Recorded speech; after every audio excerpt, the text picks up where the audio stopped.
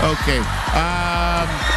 First half, yung Senate lumaban, kumalmot, kumayod, at na-force nila ang PNP into awkward offensive situation. Yeah, first and foremost, yung defense kasi ng Senate, napaka-higpit, forcing the PNP to miss. And to namang Senado, when they miss the shot, they get the ball, they push it forward, and they scored on in transition. Ito, lalabas na yung mga teams. Pero kung titingnan natin, kung may stats tayo, makikita natin na nakakatuwa yung mga ibang stats kasi hindi naman ganun karami na shoot na free throw ng PNP. Hindi rin ganun karami na shoot ng Senado, pero lamang ang Senado. Nakakatawa nga, yung turnovers nga, mas marami pa yung Senado sa nakuha sa PNP. Pero nakita natin lamang itong Senado ngayon after 2 quarters of play. Tingnan natin yung ibang numbers, Joey, nandito sa ating screen. Okay, assist, halos pareho lang assist, wala kang pasahan ng bola. Pero kita mo naman, yung steals, halos magkadikit lang, pero ang dami, 18 ang total for this game already. 1 block shot, rebounds na mapayagpag ang PNP, but still, ang Senado ang lamang dito sa ating ballgame. Thank you, Joey. Let's give it to Rina for this update. Rina? Seth, 4 things important for the PNP responders. First, they were reminded that they needed spacing for them to execute good offense. Hindi daw pwedeng dikit-dikit sila sa court. Otherwise, pangit ang magiging pasahan ng bola nila. Do not rush passing the ball. Think before they pass. Secondly is to put pressure and execute zone defense. Here, Olan Umiping also gave his instructions. He told the boys that individually they're okay, pero as a team, hindi daw sila well-coordinated. That's why they need to talk more and to play as a team here. And lastly, not to be intimidated with Warrentan. Matangkad lang yung taong yan, pero kayang-kaya natin si Warrentan. 7, Joey? Siyempre, lahat ng moral-boosting comments bibigay mo.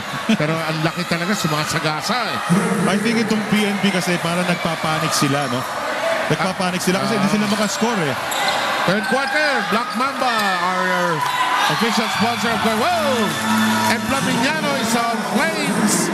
Still on that left side of the court, ito si Atty. Flaminiano really spotting up in that area for his 3-point shot. That is third in the ball game. Ang sabi ng mga taga-PNP, bakit yung pinapanood?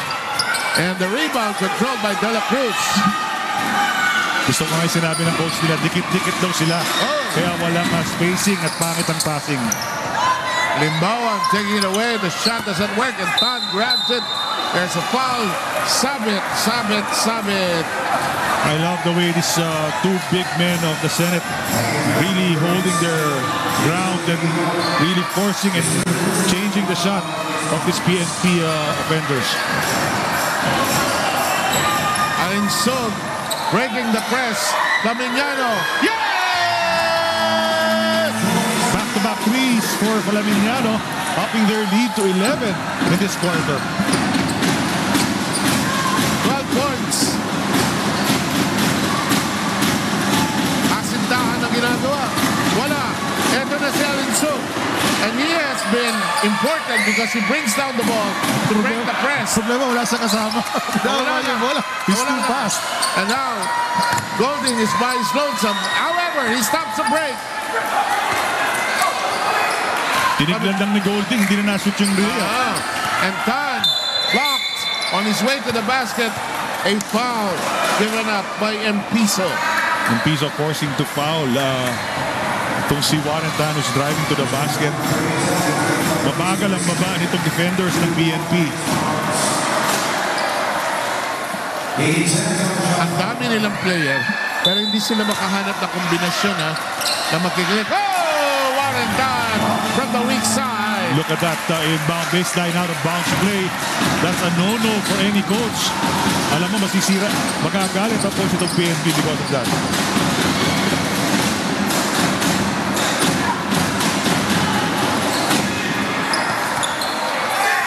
Open shot. Nothing working for the PNP. And the ball landing in the hands of Alinsog. Phillips has been trying the 3-point shot the whole night. To no avail, missing every shot that he took. But Alinsog travel. Correct call. Nagbagsakan yung mga bowling pins doon. Pero it didn't matter really. Actually, mabagal lang yung dating yung drive nitong si Warrentan. Kaya nabilang ng musul ng referee ko ilang steps yung kinuha niya. 45 35-32. 2 minutes going by us here. Aguilion. Here's a set shot. Nothing working. Follow up. And Piso, he'll visit the free throw line. And they cannot really maintain shooting from the outside against this zone by the white shirts. Kasi alam nila na every time that they would miss that low percentage shot, the Senate would really get that rebound and run on the fast break. Alabainde will come in for Casicola. Walang makuhang combination itong PNP sa loob. Everything is coming from the outside. Wala silang drive. Wala silang low post threat. No thanks to the presence of the Golding in Suwarentan. Julius Christen, longtime guard of the PNP champion team last year. 2 times previously runner-up. And in the meantime, this one will work. 2 free throws. Steal. Incomplete. It'll stay there. Good stop for the PNP responders.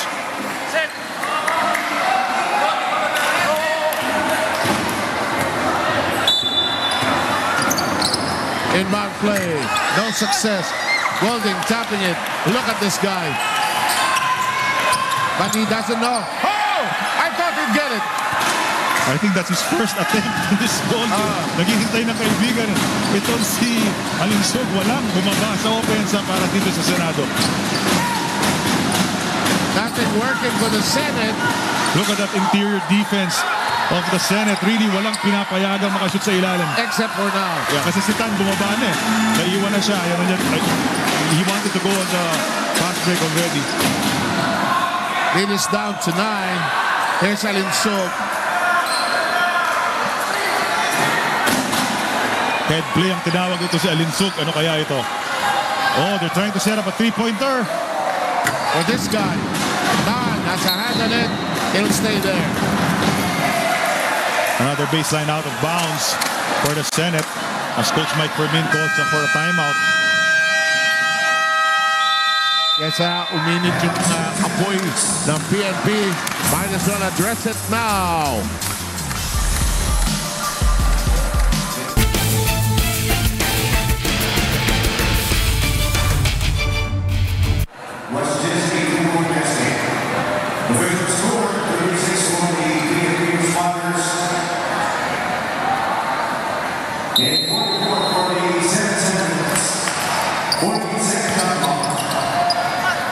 Okay, the art score is suggested because a shot earlier was not a three-point shot by Flaminiano. It was just a long two.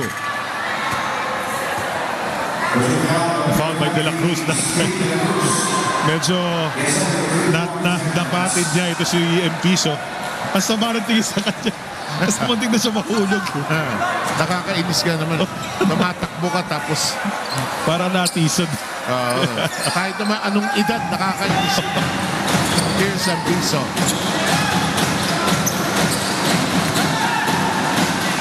Oh! Great shot by Piso over the 2 towers of Senate. And the lead of as much as 14 has been reduced to 6. That won't work. And they may have been going to the well a little more too often than usual. There's a foul. At ito na naman, magpapile up na naman ng mga fouls. And look who got that 50-50 ball. Si Alinsug na naman, keeping the ball alive for the white shirts. Same baseline out of bounds play para Coach Mike Fermin. Kanina, ang ganda ng pag-execute nila. Na-miss lang ni Warrenton yung easy basket. That's why he called a timeout for this play to materialize. Padua now replacing Phillips. Inbound. Flaminiano. Alinsug. Homer puts his head down. The pass to Tan. No. Here's the rush by the PNP. Golding waiting. Running shot. No. Rebound and Piso. No. Follow up. No. De La Cruz comes out of the pack. Lead pass to Tan. Tan spins. Creates nothing on the left-handed drive. Golding waiting. That shot, no. Alinsod, no hand on it. Air ball. And look at this, it ping-pongs around. Hand. One-handed crossover. Meron ka nun? In-out dribble move by Warren Tan, faking itong PNP defenders. Sayang, hindi pumasok, but he gets fouled and goes to the line for 2. Ang tawag doon, solo crossover. Cross lang, walang over. Mukha lang may over. Pag kumagat ka, uto-uto ka pa.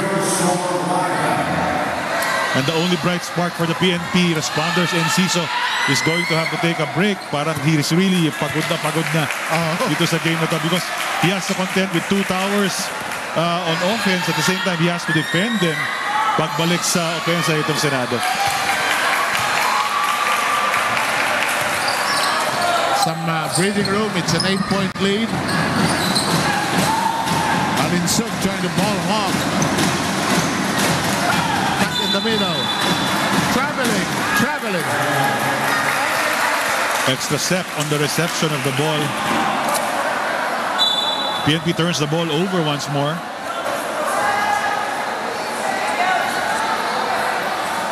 (46-38). Ear play naman. Kanina head, ngayon ear naman. Ear naman. De La Cruz. Oh, sir! Beautiful play. Ang ganda ng screen nitong ni Valentan dito kay De La Cruz for that short jump shot of the short corner. 9 points by De La Cruz. The hook. The pass downstairs. Tan steps in. Golden picks it up.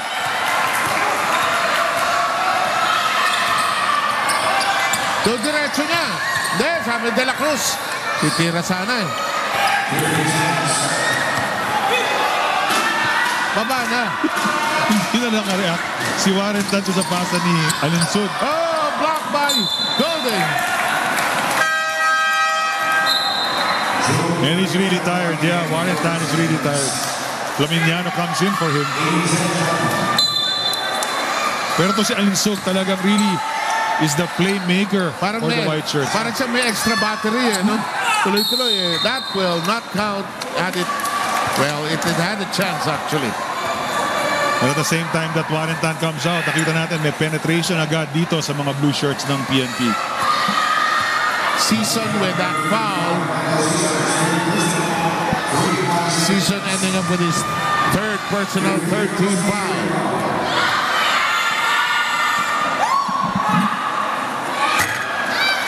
Walang nangyayari sa lead dito sa ating third quarter as both teams scoring one at a time.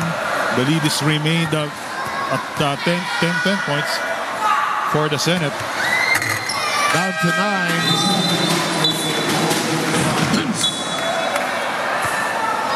Aguilion is in for the Lugdog. Here play once more. Ang tawag nitong si Alinsog. We will see that screen again on the baseline for De La Cruz. There you go. Pilit. So may tulak eh. Force the shot at the same time. Pushes his defender out the way. De La Cruz being called for that foul. That's his third personal foul. Fourth team foul for the Senate.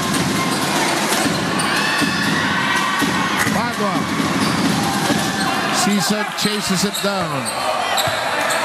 Golding brings it across gracefully. Flaminiano, no chance to lock and load. Golding goes through him. This play is botched and Padua has a layup. Ayan na, the Senate is, nakikita natin, they are being worn out in this game. Might be a chance for the blue shirts to capitalize on that.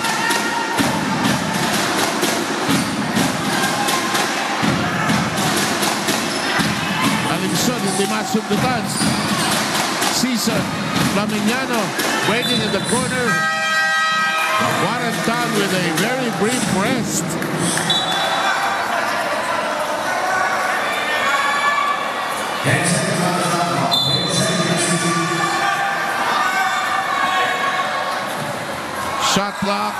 Less than 9. Ooh.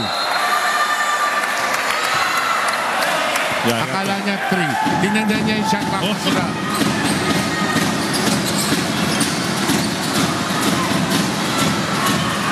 Long cross-court passes. Padua. Forced shot. Lamignano with a hand on it. It should stay there. Yes. The white shirts failing to complete that stop that time.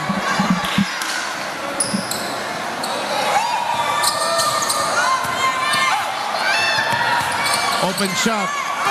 Yes. Albayalde making the 2-point shot, cutting the lead to 5 points here in the third quarter. And now this is the closest that the PNP has been after a lead of as much as 14 by the Senate.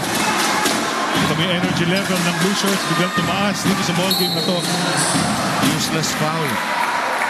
Useless foul. Yeah, they're in the penalty. Madadala ka kasi nung excitement ng game. Maraming stuff, maraming interceptions. And the sale is in for Alan Sog, who has done a marvelous job of spearheading their offense.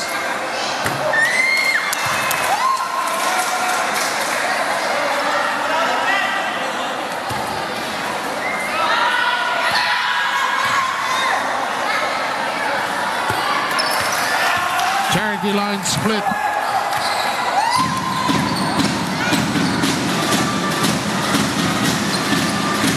47, close range, no. Crowd inside, open shot, yes. Left open on the triple team of that offensive rebound. Limbuan? Peter Lambuan. Lambuan capitalizing on that. And now they're within 4. Flamignano, quick release, no. And along with the turnovers, they're missing their shots already. And Season steps into the pass.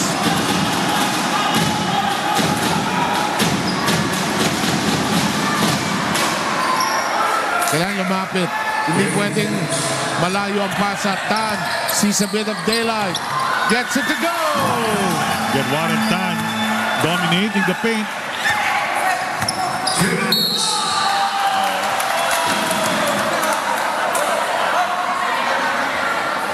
Golding has an explanation for everything. Nakataas na yung kamay niya pero hinataw niya when the shot was being taken. Tinamaan daw siya sa baba. Incidental contact on that play. Ang iksi ng pahinga ng mga players ng Senate, ano? Mabilis ang rotation and along with Alinsug, De La Cruz comes back in for Golding. Kailangan ng pahinga going into fourth. Oo, medyo parang running on fumes na mga big men itong Senate. Ito na PNP, kumakatok na eh. They're feeling it. They smell blood. The PNP responders are. Ito namang Senado is really just taking their shot from the outside. Playing not to lose this game. Third quarter pala. Oo nga.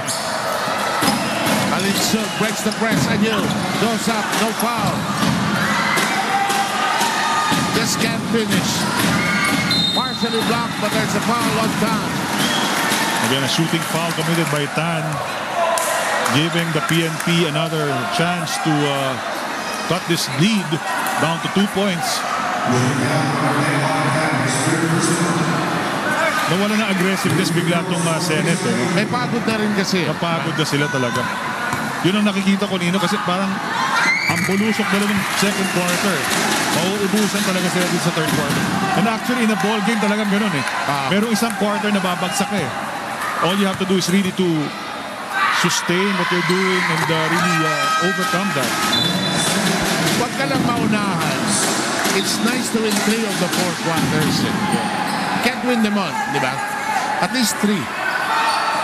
Great teams recover from that. Every time talaga magpo-collapse. Even though you're leading by 20, 30 points, may isang quarter na babagsak at hahabol yung iba. Here's still from behind. Alinsug is there. Give and go to Warren Tan. That is It's knocked away. 12 seconds on the shot clock. Great defense by the PNP responders. Long. Oh! Atoyko gets it. And Atoyko has long retired from the PBA. And with that turnover, 16 turnovers na para dito sa Sentinels.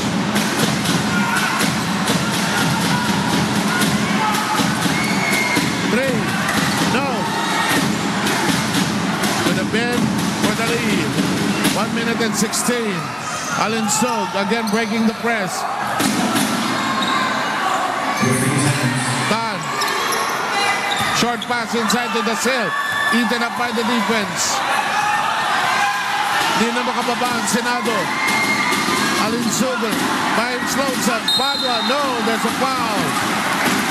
Kanina nga yung 3-point shot itong PNP parang uncalled for. Because every time that they would drive to the basket, the Senate would foul them, put them on the line.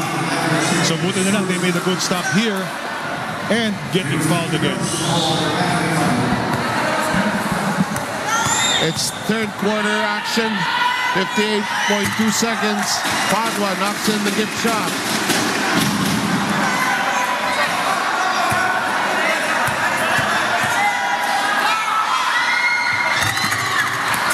Split.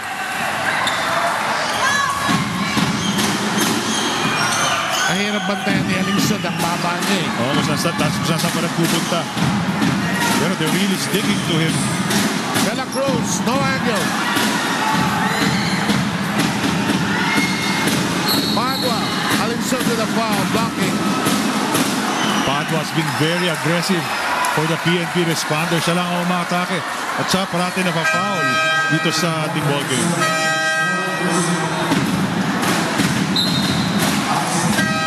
The PNP can actually go for the lead there.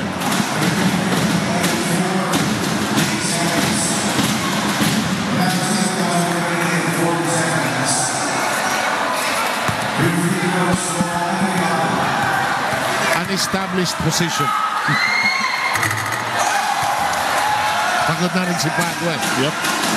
Saka hard foul yung nakuha niya kanina. Bumagsak siya doon eh. He got winded. That's why he missed his first foul shot.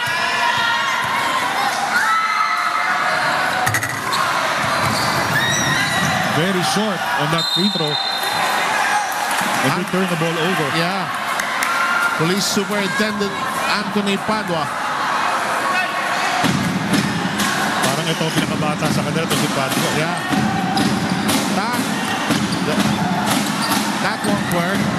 Kulang Salvi. For the lead. Padua, yes! Back the summer foul. Again, Padua making sure he makes that layup even though he got fouled. Giving the lead back to the PNP responders. After being down by as large as 14.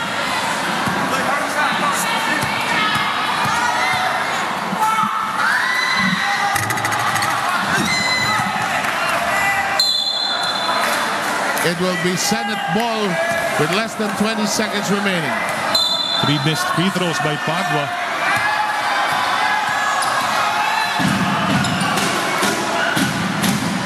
De La Cruz attacks, stand. Yes, why not? Great move by Warren Tan.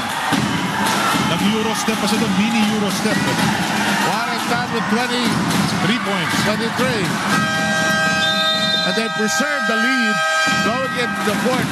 But the damage has been done already, Joey. Tingnan natin kung masusustain itong PNP ang kanilang paghabol.